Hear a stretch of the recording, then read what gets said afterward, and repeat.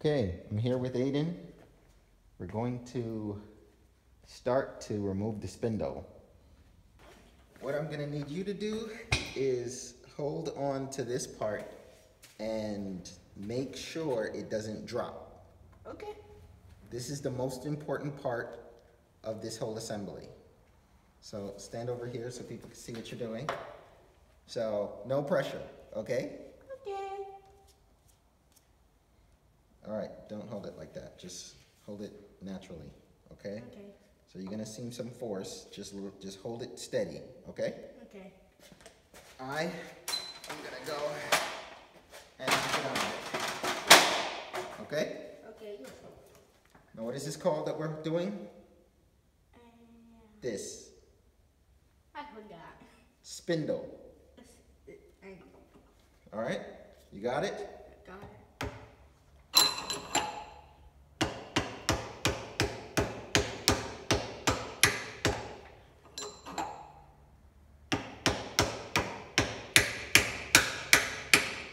Got it still?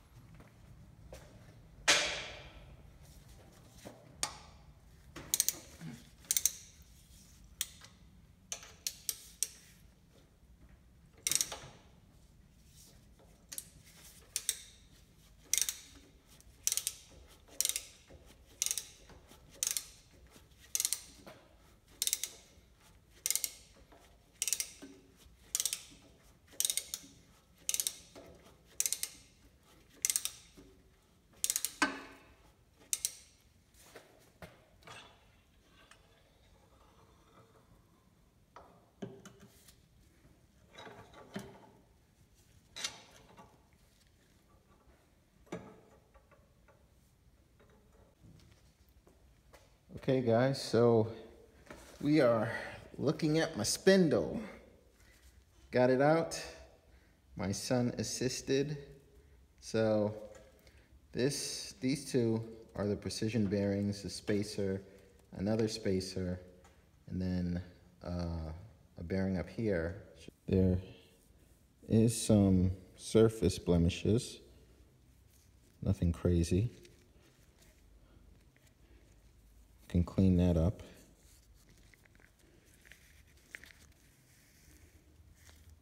The direction seems like it kind of was spun within the housing a bit, but about what I expect out of bearings. Now, I don't know if this is standard, this right here, the way this looks. Let me see if I can zoom in. Focus. See that there? How that looks?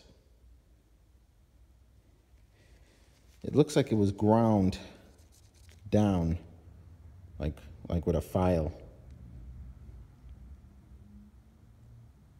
Just to reiterate some points on removing the spindle, when you lock here, can you see it here?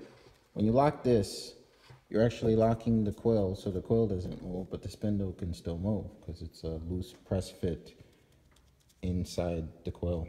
So that's why you lock this down and you push this up as much as possible so the spindle has as much space over here to come out. So luckily for me, it all went smoothly. So now we're at the point, and if you need to tilt your head, just loosen these two screws. It's a, what is this? 3/4. 1, 2, loosen, don't remove. And what is this? Clockwise, tilt it up. Counterclockwise, tilt it down.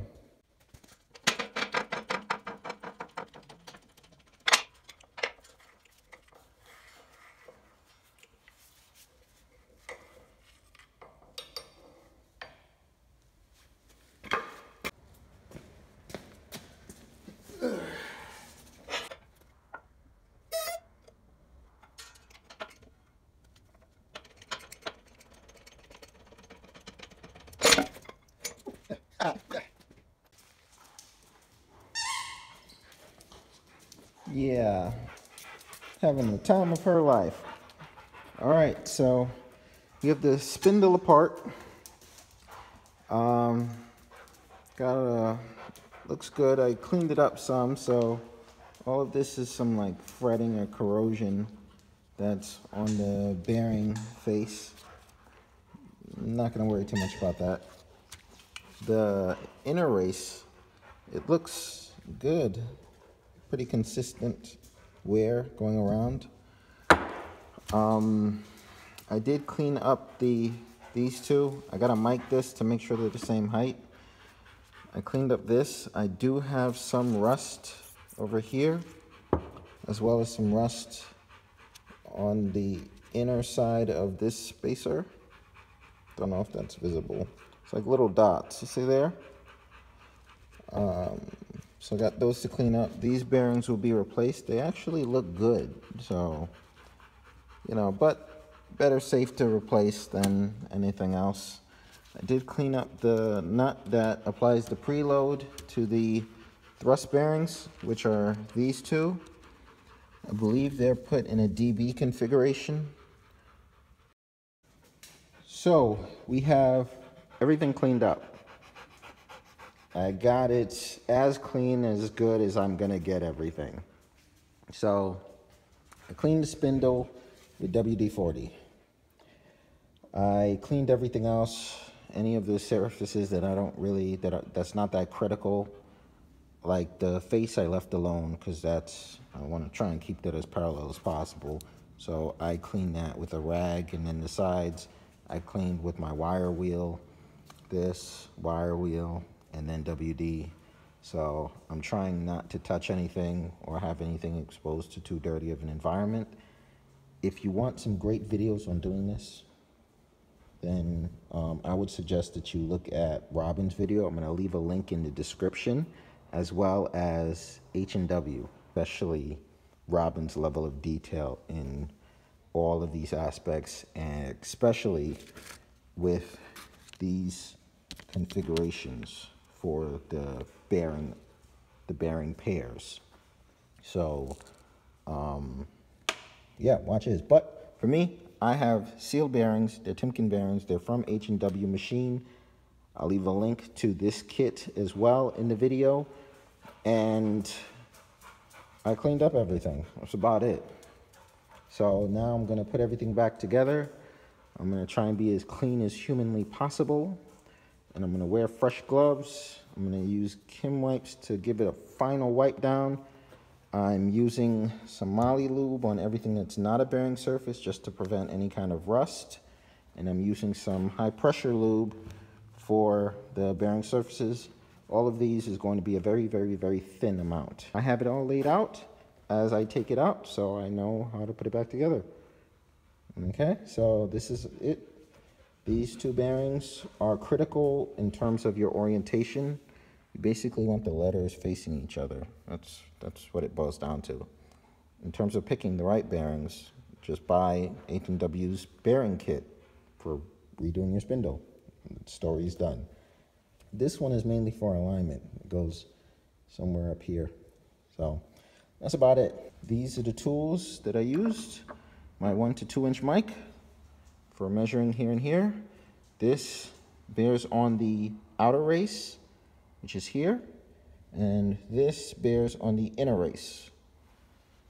And they have to mic the same, or you will impose a moment onto the bearings, which you don't want to do. All right, so that's about it. She is enjoying the floor. Yes, you are. I'm supposed to be, I gotta keep clean. Yeah. All right, I gotta put this together and move her away before I open up the bearings, because yeah. All right, we're back together.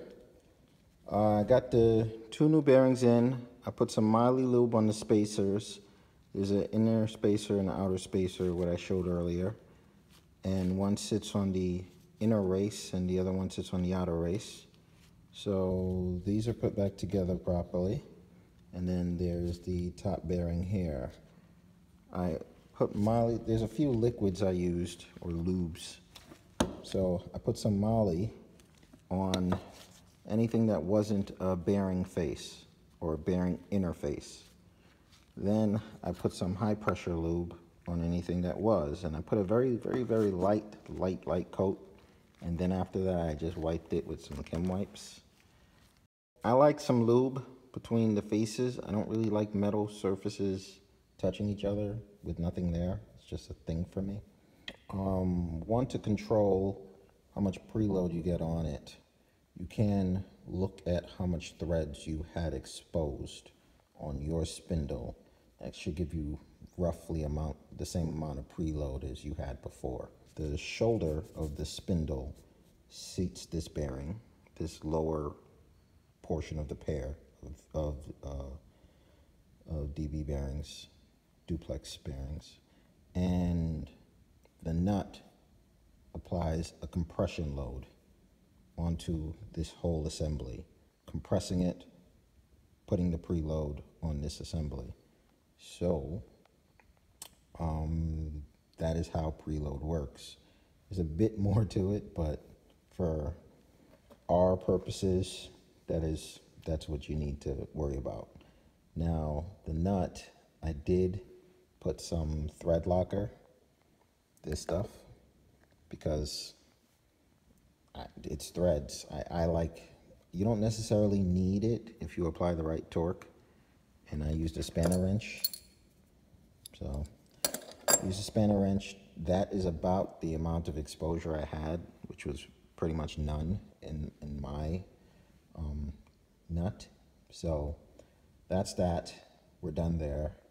I used for my set screw, the kit that H&W gives is a very nice kit. It comes with everything. There's no thinking involved. You don't have to look at your spindle OD and determine what fit you need and making sure you order the right bearings and also the right configuration. You don't got to do all that. H&W gives it to you all as a kit, includes new set screws, you're good to go. What I used was my Jacobs drill R8 collet, as well as my, I think a 7/8, I think there's a 7/8 collet, and I used that to set the depth. I did it where I let it touch and then backed off about a quarter turn and then slid this in and out of the bottom end until and that's when I wanted to make sure it was good. So we are all back together. I'm not going too crazy on the spline portion because inside the Bridgeport is nasty. It's nasty. So going crazy here has got no purpose. When I rebuild the machine, instead of doing this like little refresh, get the spindle in, I have to get this aligned with the grooves in here. So let's see if we can see that. See in there? There's some spines. Can't see it that well. That's not better. Let's see if I can do this.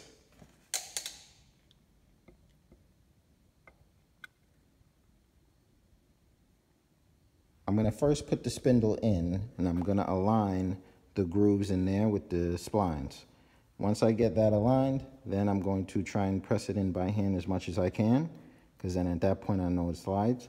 And also, I'm going to spin it. Once I spin it, this should move. So if all of that moves, that means I know I'm in line.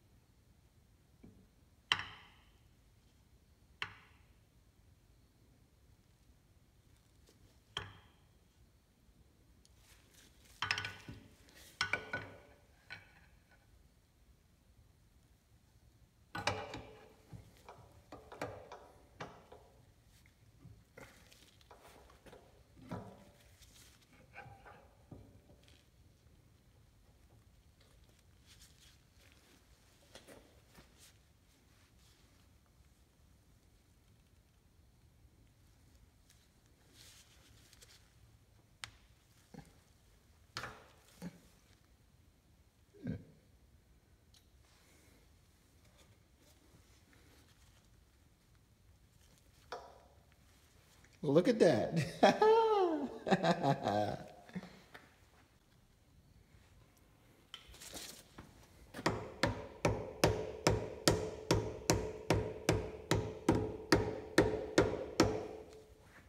Okay, so that's the final seating of that.